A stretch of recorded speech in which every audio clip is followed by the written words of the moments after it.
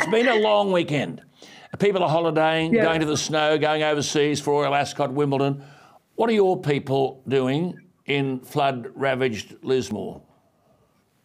Okay, a lot of people were very cold this weekend, and some people have moved back into their homes. There's no real structure. They still need to be cleaned. They don't have the walls, etc. They're cold. They're trying to make themselves warm. Some of them have lined their walls a little bit with cardboard. They've got lots of clothes on, you know, and I've read it's the coldest winter since 1930. So I said to the Premier last week, Premier, we need warmth for winter.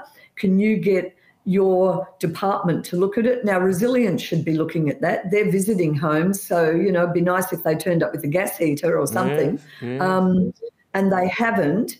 And the Premier just on that Resilience, the Mayor said, at the height of we've spoken to the Mayor, at the height of a natural disaster, it's a 24-hour day, 24-hour, 7-day-a-week job, and that's where Resilience really struggled. They had a concept of, well, it's 5 o'clock, I'm going to go home. I mean, that's bizarre. Yeah. You told the inquiry that this mob were unprepared for a disaster.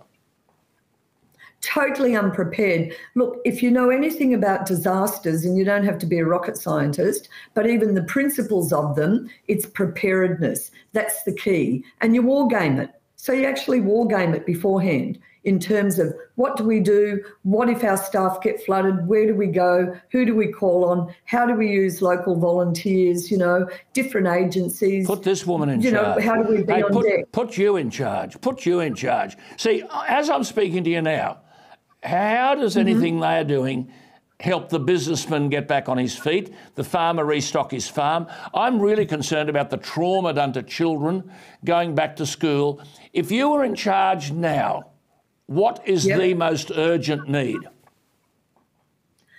Well, there's quite a few of them, and you can do a few things at once. I would make sure some people had a bit of warmth.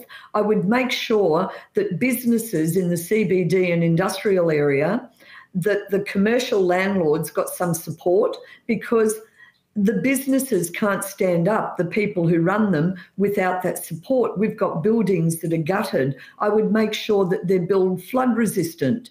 You know, they've done that in the Brisbane Valley. They've been working on a program of people aren't moving, but they're making it flood resistant. I just left them at the university, the two guys who work on it, you know, have a program. So those sort of things. And I would say to people, you can have flexibility about pods and homes and villages, but the thing that's missing, Alan, is a sense of urgency up here. When I talk with people who are charged with doing things, there's no sense of urgency.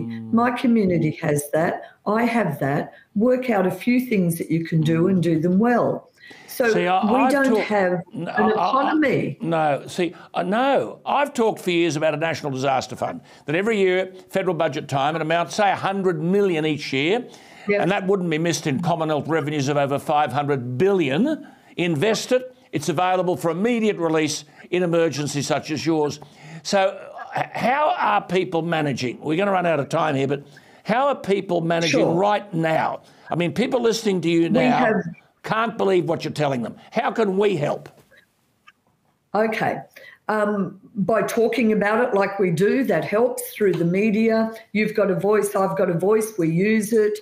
I've said to the Premier, talk to the Commonwealth. We need a package now. We need a package about Build Back Home Better. The state went alone, $20,000. The feds kicked in 10. I said it needs to be 50, like Queensland.